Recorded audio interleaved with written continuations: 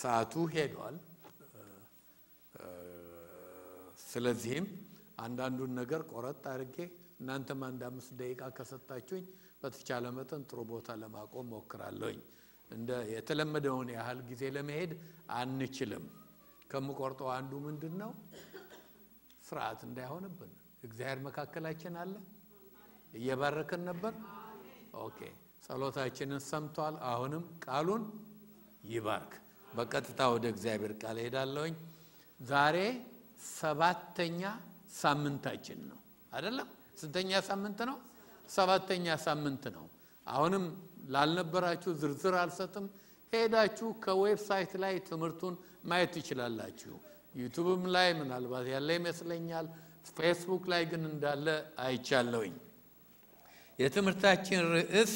ምን ነበር መስማት ማወቅ መከተል ነው መስማት ላይ ነን ያለነው ይሄን ሁሉ ሳምንት እየተማርን ያለነው እግዚአብሔር የሚናገር አምላክ ስለሆነ መስማት እንችላለን እግዚአብሔርን መስማት ብቻ አይደለም ድምጹን ከሌሎች ድምጾች ሁሉ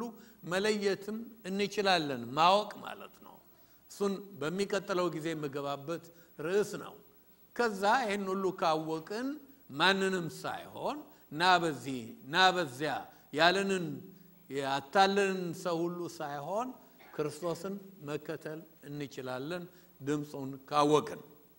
እግዚአብሔር የሚናገር አምላክ ነው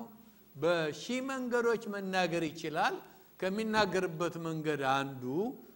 የጸጋ ስጦታዎች ናቸው ስለ ጸጋ ስጦታዎች ያነሳንና መግቢያ አድርገን በተለይ በአሁኑ ጊዜ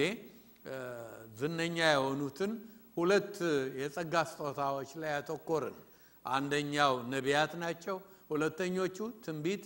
የሚናገሩ ማለት ነው ትንቢትን የመናገር ስጦታ ነው ስለ ትንቢት የመናገር ስጦታ ተምረናል ያለፈው ሳምንት ደግሞ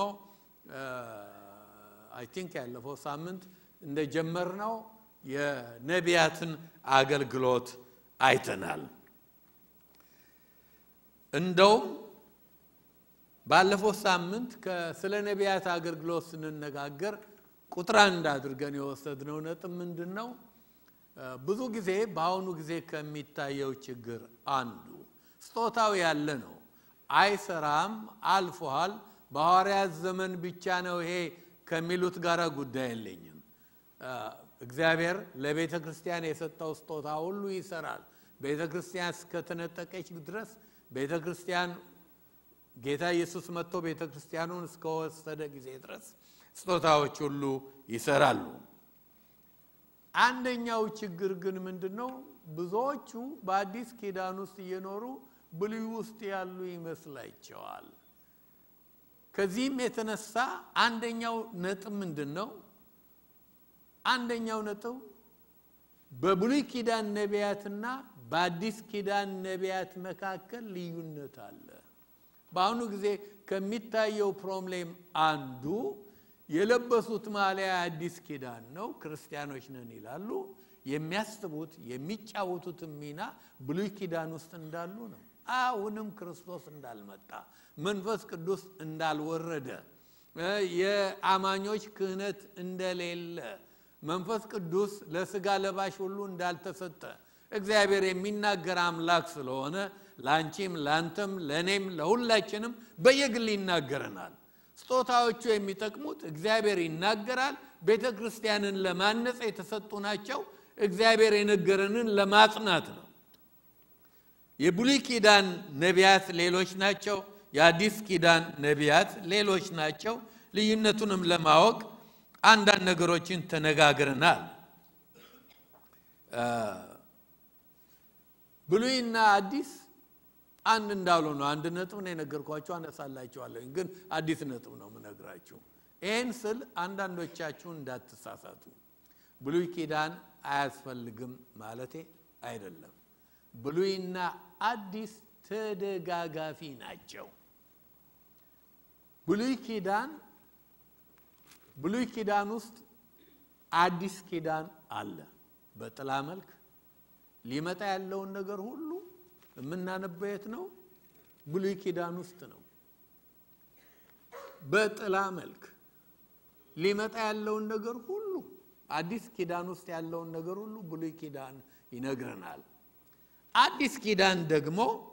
ብሉይ ኪዳንን ያብራራዋል በጥላ አይደለም ጥላ የኔ ጥላ አሁን ብዙ ጊዜ እንደነገርኳችሁ ምን ዋጋ አለው ጥላዬን ከማወቅ ጥላዬን ከመጨበጥ እኔም ብትጨብጡ እኔን አወቃችሁ ማለት ነው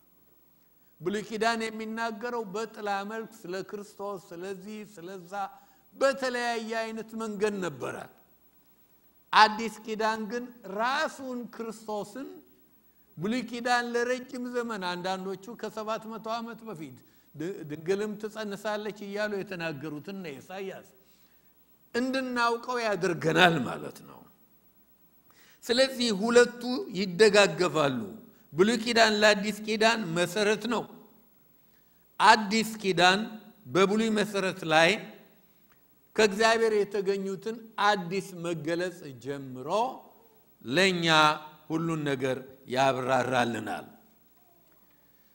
በብሉይ በአዲስ ያወቅነው ያገኘነው በብሉይ ጥላ ነበር ቀደም እንዳልኳችሁ በአዲስ ግን ጌታ ራሱን አግኝተናል ትንቢትም እንኳን ቢሆን በብሉይ ኪዳን ያሉት ትንቢቶች ሁሉ ፍጻሜ ያገኙት አዲስ ኪዳን ውስጥ ነው ወንጌሎችን ተመልከቱ የወንጌል ጻፊዎች ምን ይላሉ ይሄ አስቀድሞ በነብይ ገሌ ወይ በኢሳይያስ ወይ በእንትና እንዲህ ተብሎ የተነገረው ነው ይላሉ ፍጻሜ ያገኘው ስለ ክርስቶስ የተነገሩ ከ200 እስከ 300 እንደውም 300 እንደሚደርሱ ብዙዎቹ ይናገራሉ እነኚህ በብሉይ የተነገሩ ትንቢቶች ሁሉ በክርስቶስ ፍጻሜ አግኝተዋል ስለዚህ ክርስቶስ የብሉይ ኪዳን ፍጻሜ እዛ ላይ ያሉትን ትንቢቶች ሁሉ የፈጸመ ነው ማለት ነው የሐዋርያት ሥራም ላይ ስለ መንፈስ ቅዱስ እንኳን ስናይ ምንድነው ያለው ጴጥሮስ ይህ በዩኤል የተነገረው ያ ይመጣል የተባለው ነው በስጋ ለባሽ ላይ ሁሉ መንፈሴን አፈሳለሁ የተባለው ነው ስለዚህ ብሉይ ሚብራራው በአዲስ ነው በአዲስና በብሉይ ኪዳን መካከል ግን ትልቅ ልዩነት አለ ተደጋጋፊ ናቸው ብሉይ ኪዳን መሲሁ እንደሚመጣ ይነግረናል እንደ ኢሳይያስ 53 ያለ አዲስ ኪዳን መሲሁ ራሱ መምጣቱን ይነግረናል የሐዋርያት ሥራ ማነው ዮሐንስ ወንጌል ምዕራፍ 4 ማንበብ ትችላላችሁ ከቁጥር 25 እስከ 26 ብሉይ ኪዳን ሕግ ስለመሰጠቱ ይናገራል አዲስ ኪዳን ግን ክርስቶስ ሕጉን እንዴት እንደፈጸመ ይነግረናል የሕግ ፍጻሜ እንደሆነ ሕጉን በሙሉ እንደፈጸመ ክርስቶስ ይነግረናል ማንንም እንኳን ሊጠብቀው ያልቻለውን ሕግ በብሉይና በአዲስ ብዙ ልዩነት አለ የትኩረት ልዩነት አለ የኪዳን ልዩነት አለ የዘመን የዲስፔንሴሽን ልዩነት አለ ይሄን ሁሉ ነው ሳያውቁ እነኛ አሁንም ኢሳይያስን የሆኑ ወይንም ደግሞ ዩኤልን የሆኑ አንዳንዶቹ ምናልባት አሞጽን የመሰሉ ይመስላቸዋል ነው አይደሉም እነኛ ሌሎች ናቸው በአዲስ ኪዳን ነቢያት አሉ እነኚህ ግን ሌሎች ናቸው ስጦታውም ራሱ የተለያየ እንደሆነ ተነጋግረናል ብሉይ ኪዳን የሕግ ዘመን ነበር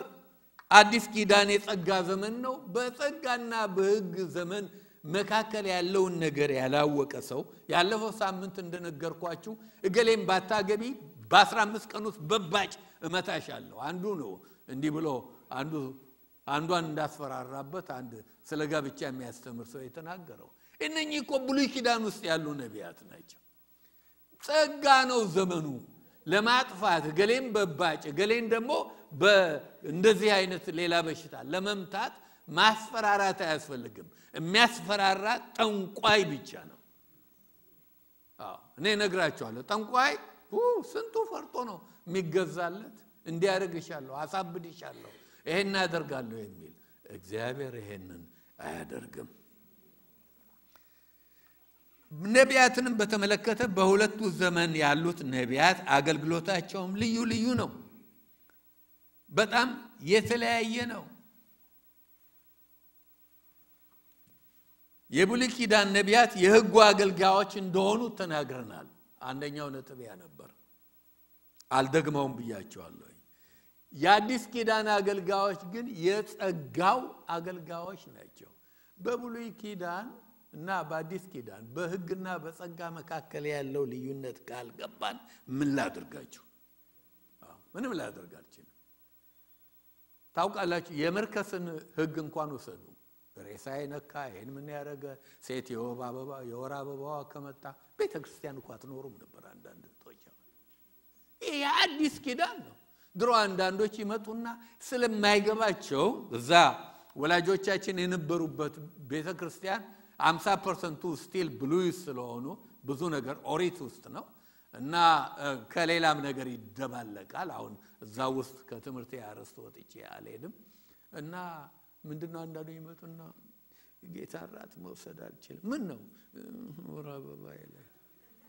ምን ያመጣው አዲስ ኪዳን ሌላ ዘመን ነው እስቲ አዲስ ኪዳን ነው በሉ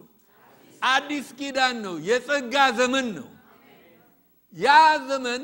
አልፏል ዕብራውያንን አንብቡ እንዴት እንደተፈጸመ ባሮጌውና በአዲሱ ያለውን ልዩነት ሁሉ ይነግረናል ሁለተኛ ነጥብ ልስጣችሁ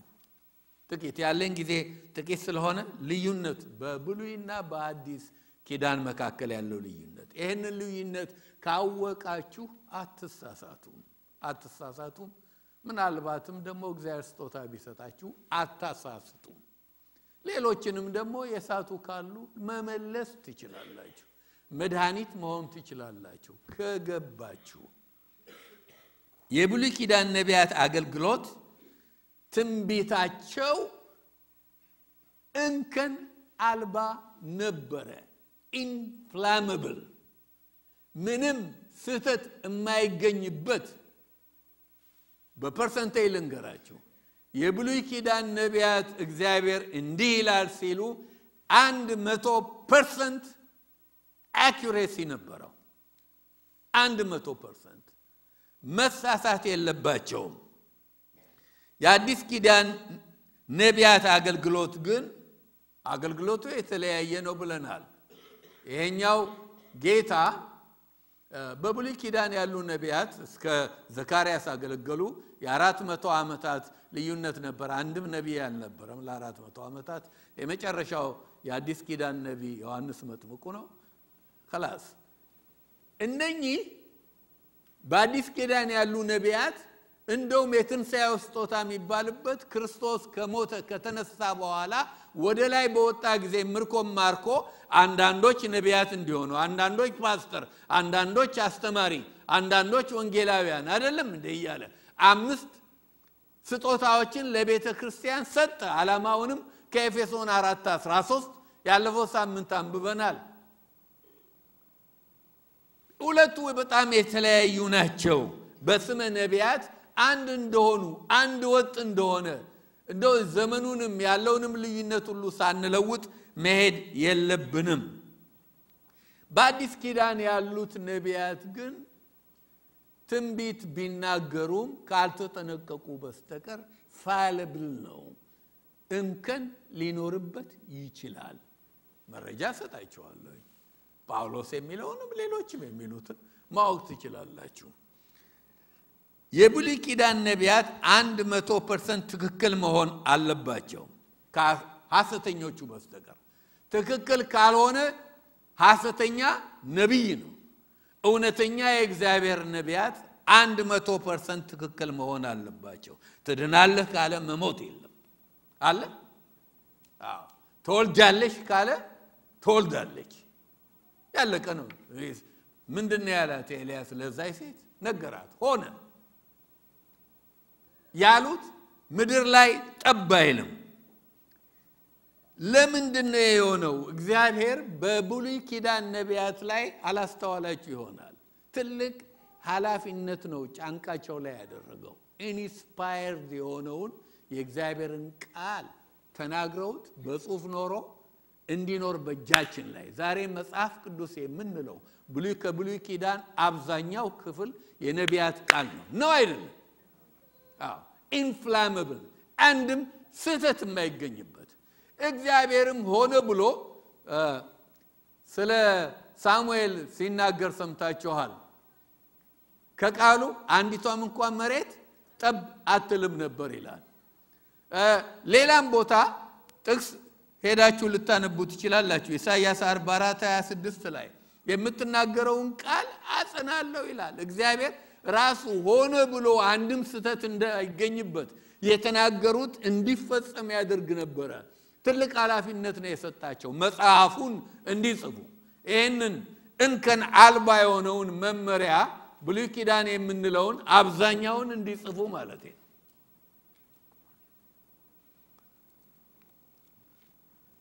ስለዚህ ምን አለ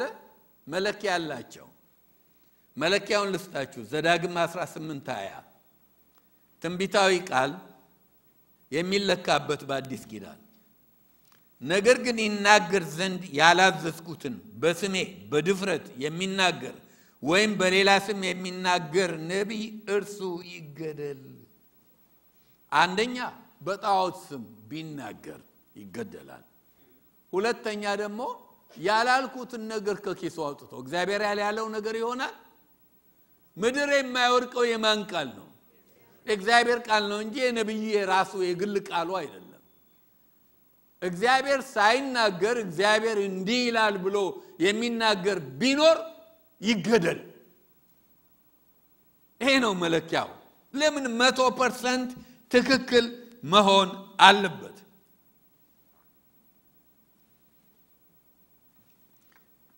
ለሌሎች በሌሎች ጣዖታት ስም ከተናገረ ወይ እግዚአብሔር ያላለውን ከተናገረ ስታንዳርዱን ዝቅ አድርጓል የብሉይ ኪዳን ስታንዳርድ ለነቢያት በጣም ከፍ ያለ ነበር ይሄ ይግባን ዛሬ በዚህ በብሉይ መለኪያ ብንሄድ ብዙዎቹ የሚያስቡት የብሉይ እንደሆነ አይደለም እግዚአብሔር እኮ ነው የጠበቀን እኛንም ወጋሪ ከማረግ እነሱንም ከመወገር እንጂ ስንቶችን ገና ድሮ ጨርሰናቸው ነበር ከአገር በድንጋይ የወገረ ይሄ አዲስ ኪዳን ነው የጸጋ ዘመን ነው ኢንፋሊብል ነገር አንጠብቅም ሰዎች ናቸው ይሳሳታሉ የራሳቸውን ሐሳብ ይጨምራሉ ካልተጠነቀቀ በስተቀር አዲስ ኪዳን ስታንዳርዱ ምንድነው የሚናገር ቢሆን ነብይም ይሁን አስተማሪውን ማንንም እንደምን መናገር አለበት 100% አኩሬሲ ከፈለገ እንደ እግዚአብሔር ቃል መናገር አለበት ግድ ካልሰጠው ከለቀቀው ዝም ብሎ መሳሳቱ አይቀርም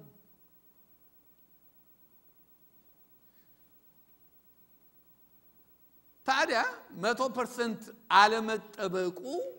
አይ ይሄ ከሆነ አሁን ነብይ ቢሆን አሁን የባልኩ ቃል ሳይጽናና አይቀርም ይሄው ያ ፓስተር ተስፋም እንዳለው እንኳን ፐርፌክሽን የለም የአዲስ ኪዳን ነብይ አይሳሳቱልን ምን አለ ተብሏልና ከኪስ ያውጥቼ ልበለው እንደሱ ማለት ግን አይደለም ነብይ ከሆንክ ተጠንቅቀህ አይደለም እንዴ የሰማኸውን ወሬ ሳይሆን ያየኸውን የገመትከውን ሳይሆን አይደለም እንዴ እንዲሁ በስሙላም ሳይሆን ባቦሰጥ ሳይሆን የፈለጋችሁትን የመርካቶ ቃል ጨምሩበት ተጠንቅቆ መተንበይ አለበት ተጠንቅቆ ያልተናገረ ነብይ ይሁን አስተማሪም ይሁን ከናንተ ብዙዎቻችሁ አስተማሪዎች እንዳትሆኑ ይልለም ለምንድነው የባሰ ፍርድ እንዳትቀበሉ ፍርድ አለ የክርስቶስ ወንበር ፊት ስንቆም ሁላችንም እንጠየቃለን ሁላችንም አገልግሎት ያለን ሁሉ ባገለገልንበት ነገር እንጠየቃለን ከኪስ ማውጣት ቀላል መስሎ በብሉይ ኪዳን ነበር እንጂ በአዲስ ኪዳን ስለሌለ ልበለው አይደለም ይሄማ ከኪሱ ያወጣ የሚረጨው ዳቢሎስም ይረጭበታል ብዙ ነገር ይረጭበታል ጥንቃቄ አስፈላጊ ነው አዲስ ኪዳን infallible የሆነው ቃሉ ነው ኦሬዲ የተጻፈው በአዲስ ኪዳንም ዘመን የጻፉት አለ ቅዱሳን ሰዎች በመንፈስ ቅዱስ ተመርተው የጻፉት አለ የምንናገረው ሁሉ እንደ ቃሉ መሆን አለበት እንጂ 100% አኩሬሲ ከነቢያት የሚወጣው ቃል መጽሐፍም ሊሆን እንደ 66ቱ መጽሐፍ 67ኛም አርገን ልንገምተው ነብይ ማን ነው እዚህስ ነብይ ኦኬ ተስፋ ይሁን እሺ ነብይ ተስፋ እንዳለው በቃ አይባልም ከእግዚአብሔር ቃል ጋራ እኩል አይደለም እኔ እኮ እንዴት አርጌ ላስተምራችሁ ይሄ እንዲገባን ያስፈልጋል ኢዝ ኦኬ ማለት የለባቸውም በአዲስ ኪዳን ለዚህ ምሳሌ የሚሆን እናገኛለን ቃሉ ራሱ አንደኛ ቆሮንቶስ 13 ቁጥር 9 እስከ 12 ከውቀት ከፍለን እናውቃለን ከትንቢትም ከፍለን ፐርፌክት አይደለም አኩሬሲ 100% አይደለም መሳሳት አለ ካልተጠነቀቀ ስንቱ የሰማውን እግዚአብሔር እንዲህ ይላል ብሎ ሲናገር አውቃለሁ ያቺ አጋጥሞኝ ያውቃል ብዙ ጊዜ እኔ ነግሬው ለሰው ሄዶ የተነበየ ሰው እንኳን አውቃለሁ ይመገለጽ የተናገረ እግዚአብሔር ይቅር ይበላቸው ያድጋሉ ይማራሉ ሰዎች ከስተታቸው ይማራሉ ማንንም ሁላችንም ተሳስተን ነው ያደግነው አሁን እግዚአብሔርን ቃል የሚያስተምረውም ይሁን ሐዋርያው ጳውሎስ በትንቢተ ኤልያስ እያለ ብሎ ሰብኮ አንዱ ጓደኛዬ ስንሰው ይድን ነበር ትልቅ ሰባኪ ነው ዛሬ ለማደግ እንችላለን ወንድ አልላችሁ ሴት አልላችሁም አንድ ሰው አልላችሁ ብዙ አልላችሁ ግን ብዙ ላርጋቸውና ልናገር አንድ ጊዜ ሰዎች መጡና እንዲህ እግዚአብሔር ነገረኝና አሉኝ ትርጉሙ ላይ ተሳሳትኩኝ እንዲህ ነው ይሆናል ብዬ ብለን አል ያ እንዲህ ይሆናል ያልነው አልሆነም ነገሩ ስተቱ የኛ ነው እኛኮ የመሰለን ያው እኔ ታውቃላችሁ እንዴ እስኪ ገባችሁ ድረስ አልናገርም እና ደሞም የቤተ ክርስቲያን ጉዳይ እዚህ ያለ ምሳሌ እዚህ ማልነግራችሁም ያጋጠመኝ በጣም ጥቂቱን ነው በዚህ 30 ስንት ዓመት ውስጥ ውጪም ሄጄ ስለ ቤተ ክርስቲያኔ አልናገርም አድምጡ የኔን ቴፖች ሁሉ እንደ እግዚአብሔር ቃል ሞልቶ የሚናገር ስንት ነገር ሞልቶ የሚናገር እኔ አንዳንዱ ሰባኪ ምን ነካው ላለኝ የሚያወራው ብዙ አለ አላወራም ስለናንተ ግን እነኚህ ሰዎች ምን አሉኝ መስሎን እንዴት ተሳሳትን አሉ ወይ አይዟችሁ ሰው ናችሁ ሁላችንም እንሳሳታለን ከዚህ ስተት ትማራላችሁ ለሚቀጥለው ጊዜ ጥሩ መልእክት ማምጣት ትችላላችሁ አልኩኝ ይሄው ነው አልኩ ለዚህ ነው ቶሎ ወግሮ ለመግደል እኔ ከሚቸኩሉት አይደለሁኝም ሰዎች ልጆች ናቸው ሞቅ ይላቸዋል ደሞ ሰው አቤት አቤት ሲል መሳሳት አለ ገሌ ነብይ ነው ገሌ ተናጋሪ ነው ገሌም ሰባኪ ነው ካሉትም እንኳን ፑልፒት ራሱ ባለጌ ያደርጋል ብለዋል አቤሴሎ ማይክ ከያዘ ሰው አይደለም እንደ ፑልፒት ከወጣ የሚለውን አያውቀውም አንዳንዱ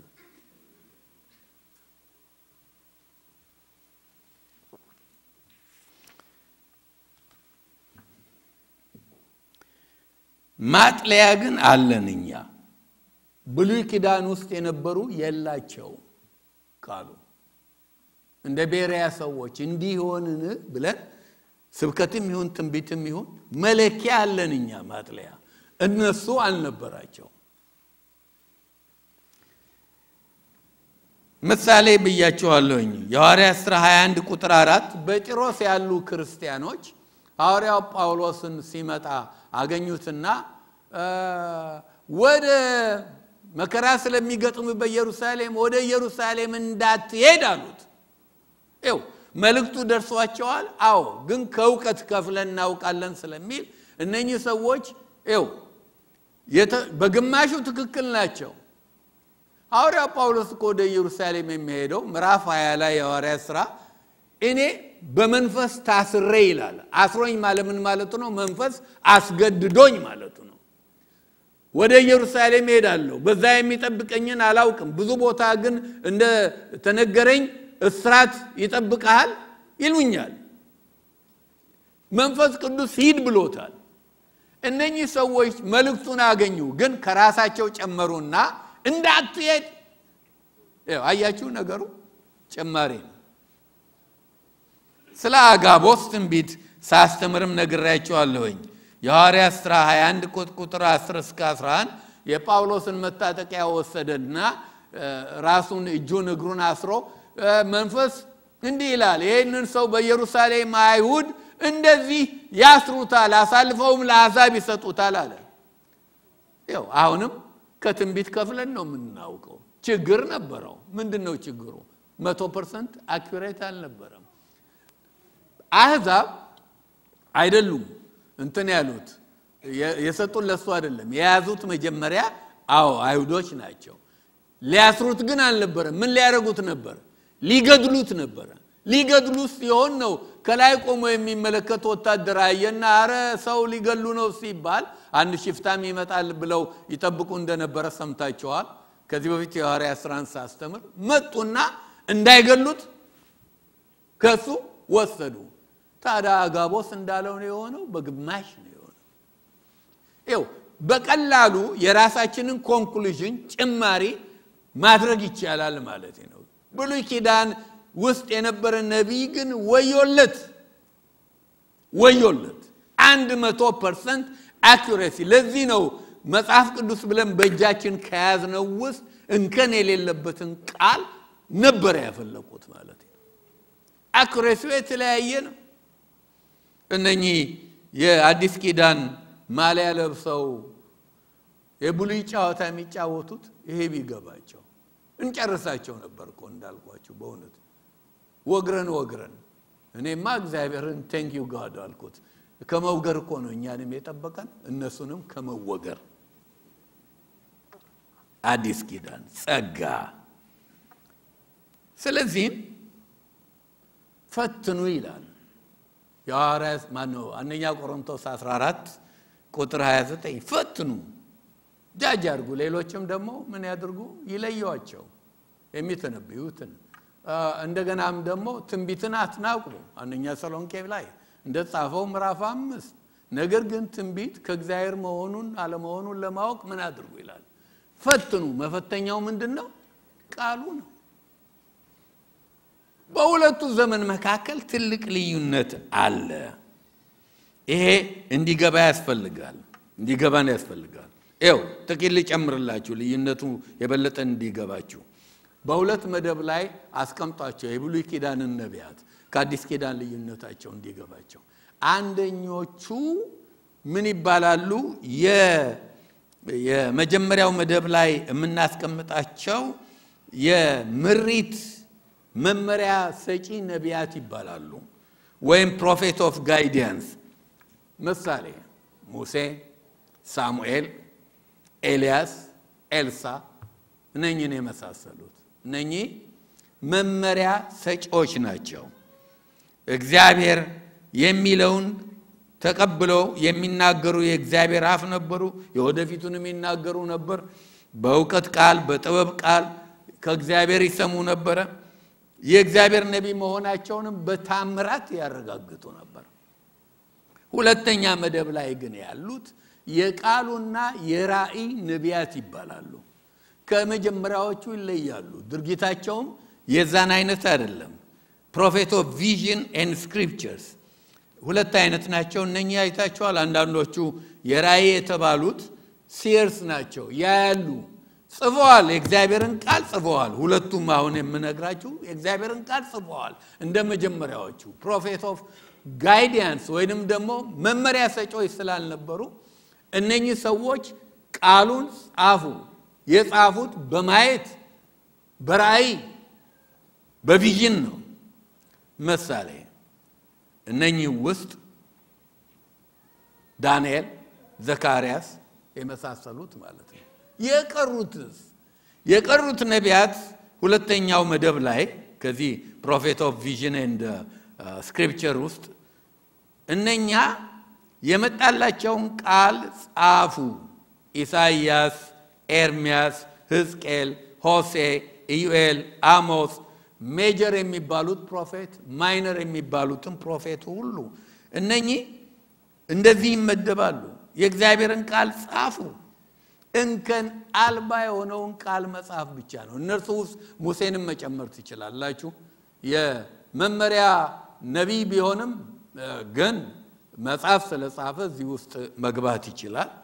እነኚህ እንደ ፕሮፌት ኦፍ ጋይዳንስ ታምራትም አላደረጉም አንድም ቦታ ሄዱና አንብቡ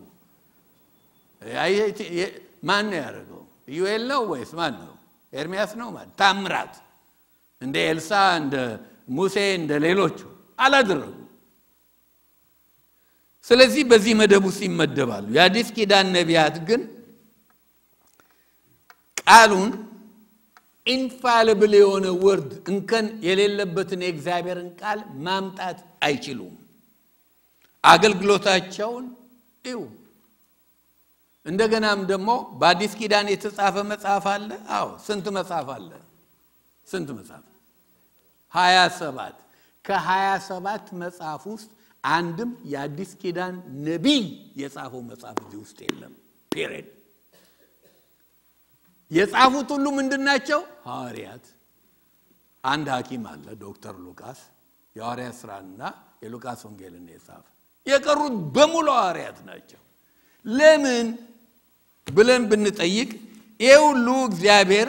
የአዲስ ኪዳን ነቢያትና የብሉይ ኪዳን ነቢያት አንድ እንዳይደሉ የሚገልጽበት መንገድ ነው የብሉይ ኪዳን ነቢያት እና የአዲስ ኪዳን ነቢያት ልዩነታቸውን ለመግለጽ ስለፈለገ ነው በብሉይ መንፈስ ቅዱስ አልወረደም ለሰው ሁሉ አልተሰጠም ዛሬ ለሥጋ ለባሽ ሁሉ ነው መመሪያ ጋይዳንስ ለመቀበል ወደ ነቢያት መሄድ የነቢያት ያለ አገሩን እኮ አቋርጠው ብሩን ቋጥሮ ሄዶ ይደፋል በተለይ ሴቷ ምን አይነት ነው ይሄ እኮ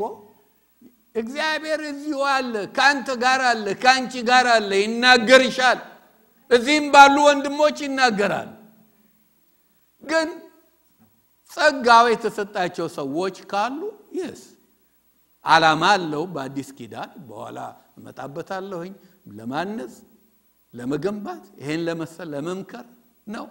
ይሄንን የሚያደርግ ካለ እግዚአብሔር ኦሬዲ የነገረኝን የመስማት የምችለው እንደገናም ቃሉ ላይ ያለውን በአጽንኦት ይናገራል እንጂ እግዚአብሔርን ቃል ሰው ያልሰማው እንደው ከላይ ተቀብሎ የሚያመጣ አይደለም በአዲስ ኪዳን በፍጹም የተለየ ነው አንሳሳት ማለት ነው ሌላ አንድ ለጨምርላችሁና በጨርሰው ደስ ባለኝ ነበር አይነጥብ በብሉይ እግዚአብሔር ለሕዝቡ ከሕዝቡ ጋር በቀጥታ አይናገርም ነበር እግዚአብሔር የሚናገረው በእነኚህ ነቢያት አማካይነት ነበር እነኚህ ነቢያት እግዚአብሔርን ወደ ሰው ስለሚያመጡ ካህኑ ሰውን ወደ እግዚአብሔር እንደሚያቀርብ እነኚህ እግዚአብሔርና ሰውን የሚያገናኙ ማያያዣ ሊንክ ነበሩ ሊንክ ታውቃላችሁ በአዲስ ኪዳን ሊንክ አያስፈልግም እግዚአብሔር በቀጥታ ላንቺ ይናገራል እግዚአብሔር ላንተ ይናገራል ሊንክ አያስፈልገንም ሊንክ ፍለጋ ኢትዮጵያ ወይንም ደግሞ ሶማሊያ ወይንም ናይጄሪያ የትም መሄድ አያስፈልግም እንዲሁ ለቱሪስት ወይንም ጉዳይ ካለ ሄድ እግዚአብሔር እዚህ መናገር ይችላል አንተ እዚህ መናገር ይችላል በቅድሟ ልጅ እንኳን ይናገራል ከሰማችሁ ከሰማን አይደለም እግዚአብሔር በማንም መናገር ይችላል በሺ መንገድ ሊንክ የለም በሁለቱ ዘመን ያለው ልዩነት ይሄ ነው ዛሬ እንደ ብሉይ ያድርገነው የእግዚአብሔር መመሪያ ማስጠንቀቂያ ትንቢትም በቀጥታ መምጣት ሲችል ሰው ሽባ ሆኗል ሽባ እንዲሆን አደረግነው ያው ልዩነቱን ይው በአዲስ ኪዳን እኮ እነኛ ግንኙነት አልነበራቸው እኛና እግዚአብሔር ግንኙነት መስርተናል አይልም እንዴ ዮሐንስ ወንጌል ምዕራፍ 1 ቁጥር 12 ሰው ደገዛው ወገኖቹ መጣ የገዛው ወገኖችም አልተቀበሉትም ለተቀበሉት ግን እነርሱ የማን ልጅ ይባሉ ዘንድ የእግዚአብሔር ልጅ ይባሉ ዘንድ ስልጣንን ሰጣቸው ስልጣን አለ ልጁ ነሽ አባት ለልጁ አይናገርም ልጅ ከአባቱ አይነጋገርም አስተርጓሚ ከሩቅ ሀገር ድረስ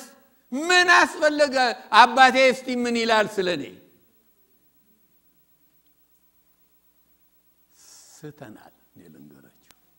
እንደውም ወድቀናል ዘመኑን ቀየረ ነው የክርስቶስን ሞት ጉድ አርገ ነው ክርስቶስ የመጣበትን ዓላማ በመንፈስ የሚመሩ ሁሉ የእግዚአብሔር ልጆች ናቸው ይላል ስንቶቻችሁ መንፈስ ቅዱስ አላችሁ ግዴላችሁ ማውጡ ከዳናችሁ ዳግም ከተወለዳችሁ አላችሁ በመንፈስ ቅዱስ ደግሞ መሞላት መጠመቅ አስፈላጊ ነው የጠየቁት መንፈስ ቅዱስ ካለን መንፈስ ቅዱስ ይናገራል ድምጽ ነው ይናገራል ውስጣችን በፈለገው መንገድ በህልምም በራእይም በሰውም በትልቁም ሰው በትንሿም ልጅ በፈለገው መናገር ይችላል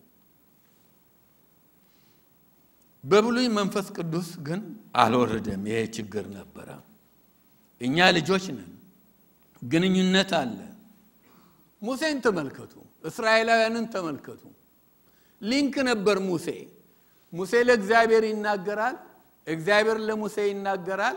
ሙሴ መጥቶ ለማን ይናገራል ለህዝቡ ይናገራል ሊንክ ነው በቀጥታ በእግዚአብሔርና በህዝቡ መካከል ግንኙነት አልነበረም ይሄ ግን አዲስ ኪዳን እኮ ነው የአዲስ ኪዳን አማኞች ናቸው አዲስ ኪዳን አሮጌው ኪዳን አይደለም ያ ያሮጌው ነው ሊንክ ያሮጌው ነው ይሄኛው ግን ሪሌሽንሺፕ ነው ዛሬ ታዲያ አዲስ ኪዳን ማሊያ ለብሰው የብሉይ ኪዳን ጫወታ የሚጫወቱ ነቢያት ይሄ ልዩነት አይገባቸውም ህዝቡም ምን ያፍዝ ያደንግዝ እንደነካው አላውቅም በብሎ ነው የሚመራው እንደ አዲስ ኪዳን አማኝ ሳይሆን እንደ ብሉይ ዘመን ነው የሚኖረው አይጸልይም ያጸልያል እግዚአብሔር አይናገረውም ይናገርና ባክ እግዚአብሔር ስለኔ ያለውን ተናገረኝ አው እንደዚህ ከይላሉ እንደውም አንድ ሰውን በየቦታው ሴትንም የሚያስቸግሩ ሴቶች ናቸው ብዙ ጊዜ እና ይነገሩና ወይ አንድ ነገር ወይ መሳያበሉኝ እግዚአብሔር ለኔ ያለው ምንድነው ምናምን ይላል እግዚአብሔር ያለውማ እኔ ጥቅሱን ነግራቸውና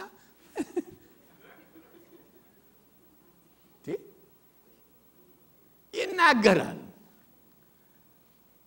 ስጦታው አለ ያልኩኝ አይሰራም አላልኩም አይደለም እንዴ ማንኛቸውም ስጦታዎች አሉ እንደ ቃሉ እንደ አዲስ ኪዳን አሰራር ይሰራሉ እነኚህ ሁሉ እግዚአብሔር የሚናገርበት ብቸኛ መንገድ ሳይሆኑ እግዚአብሔር ይናገራል በብዙ መንገድ እንሰማለን ግን ማጽኛ ናቸው አጽንኦት ነው አገልግሎቱ አጽንኦት ነው የአዲስ ኪዳን ዘመን ነው የሕግ ዘመን አይደለም ከብሉይ የተለየ ነው ጌታ መጥቶ በመስቀል ላይ ካደረገው መስዋዕትነት የተነሳ ከእግዚአብሔር ጋር እኮ ታርቀናል ጠበኞች አይደለንም የብሉይ ኪዳን ሰዎች እኮ አልታረቁም ሊንክ የሚፈልጉበት ምክንያት ይገባቸዋል ለምንድነው ሐዋርያው ጳውሎስ ለጢሞቴዎስ በሚጽፍበት ጊዜ ሁለተኛ ጢሞቴዎስ ምዕራፍ 2 ከቁጥር 5 እስከ 6 ድረስ በሰውና በእግዚአብሔር መካከል ያለው ሊንክ አንድ ነው አለ አማላጅ ማን ነው እሱ ክርስቶስ ኢየሱስ ብቻ ነው ሰው አይደለም ሊንኩ ክርስቶስ ነው አሁን ለዚህ ነው የምንለምነው ሁሉ በክርስቶስ ስም የምንለው ሊንኩ እሱ ነው መካከለኛ አማላጅ አግኝተናል እግዚአብሔር በእኛ እንዲኖር መንፈስ ቅዱስን ሰጥቶናል አባ ብለን የምንናገርበትን የልጅነት መንፈስ አግኝተናል ይላል አላገኛቸው ካገኘን ከአባታችን ጋር መነጋገር እንችላለን አለን እኮ ደግሞ መካከለኛ ይው ሲጀመር ሁሉ መልካም ነበር እነኚህ እናቶቻችን አባቶቻችን የሚሄዱበት ቤተክርስቲያን ውስጥ ይሄ አማላጅ የሚለው ዶክትሪን ቀስ በቀስ እንዴት እንደገባ ታውቃላችሁ ኮተቱን ይዞ በቀስ ሰይጣን ነገር እንደቀየረ ዛሬ ክርስቶስ እንኳን ፌመስ አይደለም በእነኛ አካባቢ ሌሎች ናቸው ፌመሶቹ ሌሎች ጻድቃን ወይንም መላእክት ሌሎች ሁሉ ጴንጤውም ጉድ አድርጎታል ሰይጣን አላወቅንም እኮ ጉድ እኮ ነው ያደረገው ቀጥታ ግንኙነት እንዳለ አይገባውም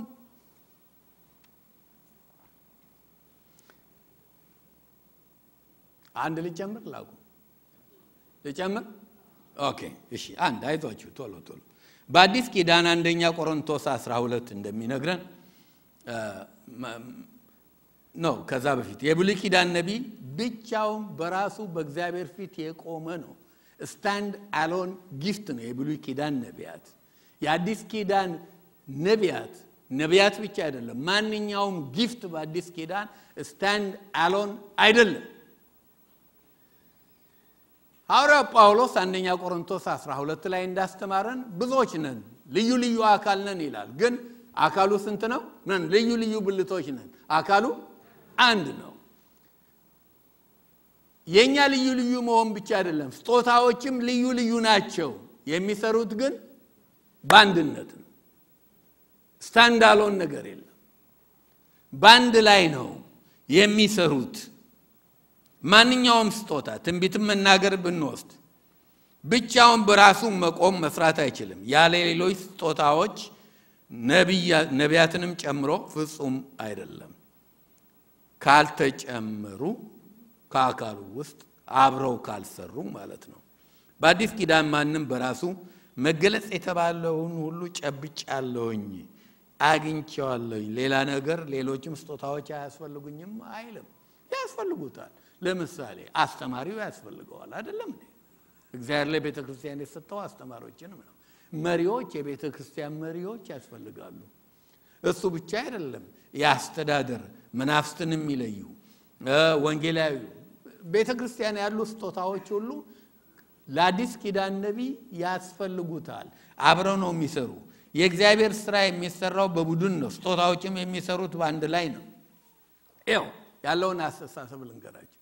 እኔ ከሌሎች ሁሉ የተለየው ነኝ እግዚአብሔር እንዲህ ቃል በቃል የሚያናግረኝ ከእግዚአብሔር ጋር የሚያገናኘው ቀጥታ መስመር ሆትላይን እኔ ጋር ብቻ ነው ይላል አሁን ከመስኮብ ጋር የሚያገናኘው ሆትላይን የሚባል አለ ከራሻ ጋር አይደለም ኒውክሌር ምናምን ችግር ቢኖር ያለው ማን ደስክ ላይ ነው ኦቫል ኦፊስ ነው ማን ያለው ትራምፕ ደስክ ላይ ነው አይደለም እኛ ጋር የለም ልክ እንደሱ ከእግዚአብሔር ጋር የሚያገናኘው ሆትላይን እኔ ጋር ብቻ ነው እኔ ነኝ እግዚአብሔር ሲደውል ስልክ ሲደውል የሚደውለው ለእኔ ብቻ ነው ስለዚህ እኔ ልዩ ነኝ ራስን ከፍ ማድረግ ከእግዚአብሔር ሌላ ተጠያቂነት የለኝም በማንም ስር በቤተ ክርስቲያን አስተዳደር ስላልሆንም እንደውም እኔ ራሴ ሰው ልሰብስብና ቤተ ክርስቲያን የራሴ ኖሮኝ ሚኒስትሪ ኖሮኝ ብርም ልሰብስብ ነው ነገሩ እንኳን አብሮ ነው የሚሰራው ለዚህ ነው ችግር ውስጥ የሚገቡት ከቤተ ክርስቲያን ወጥተው የራሳቸውን ድርጅት የራሳቸውን መዋቅር ራስ ተኮር አመለካከት አገልግሎትን ያበላሻል እንዲህ ያለው የብሉይ የተናጠል አገልግሎት እንጂ የአዲስ ኪዳናዊው የአካል አገልግሎት አይደለም የዘመኑ ነቢያት አዲስ ኪዳን ውስጥ እየኖሩ ብሉይን ነው የሚያስቡ በጣም እርግጥ እንዳልኳችሁ ፕሮፌት ኢኳልስ ፕሮፊት ብያቸዋለሁ ይሄም ደግሞ መጥፎ ሞቲቭ ሆኗል ለብዙዎች መጨረሻ አንድ 3 ነጥብ ቶሎ ለወሩላችሁ ብቻኮላ የአዲስና የብሉይ ነቢያት የአገልግሎት ዓላማም የተለያየ ነው እነኛ መጽሐፉን ለመጻፍ ነበር ያውኑ ግን ለማነጽ ለመገንባት እንደ ቃሉ የሆነውን አገልግሎት ለመስጠት ነው አሁንም በችኮላ ልስጣችሁ የዘመኑ ልዩነትም አይመለከቱ ዲስፔንሴሽን የምታጠኑ ቢሆን ዘመኑ ልዩነት አለው ያ የሕግ ዘመን ነው ካማኞች ጋር ባላቸውም ግንኙነት ልዩነት አለ እነኛ እኮ አድቨርሰሪ ግንኙነት ነው የነበራቸው የብሉዮቹ ለምን እግዚአብሔር ጋር እርቅ ያላረጉ ሰዎች ስለሆኑ እግዚአብሔርን ስለሚበድሉ ከእግዚአብሔር ጠበኞች ነበሩ እነኚህም ሰዎች ነቢያቱን ልክ በዛ አይን ነው የእግዚአብሔር ተወካዮች ስለሆኑ የማያዋቸው አድቨርሰሪ ግንኙነት አድቨርሰሪያዊ የሆነ ግንኙነት የተቃራኒ የመሆን ግንኙነት ነው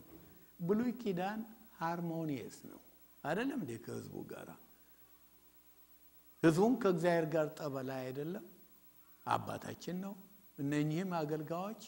በሃርሞኒ ነው የሚያገለግሉት ብሉዮች ብቻ ናቸው ያን አይነት አመለካከት ያላቸው አዲስ ኪዳን እንደዛ አይደለም የመጨረሻ ልንገራችሁ በመጨረሻም በአዲስ ኪዳን ያሉ አገልጋዮች በሙሉ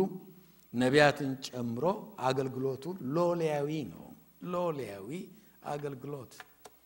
ሎሌያዊ ማለት ክርስቶስ ራሱ ነው እኔ መምህር ጌታ ሞኝ ያደረኩላችሁን ታውቃላችሁ አለ ዮሐንስ ወንጌል ምዕራፍ 13 ላይ እግራቸውን አጥቡ አይደለም ቆሻሻውን እናንተም እንዲሁ አድርጉ ሎሌያዊ አሽከርነት ነው ነብይ ይሁን ፓስተር ይሁን ሌላው ሁሉ ሎሌያዊ አገልግሎት ነው የአዲስ ኪዳን አገልግሎት ጌታ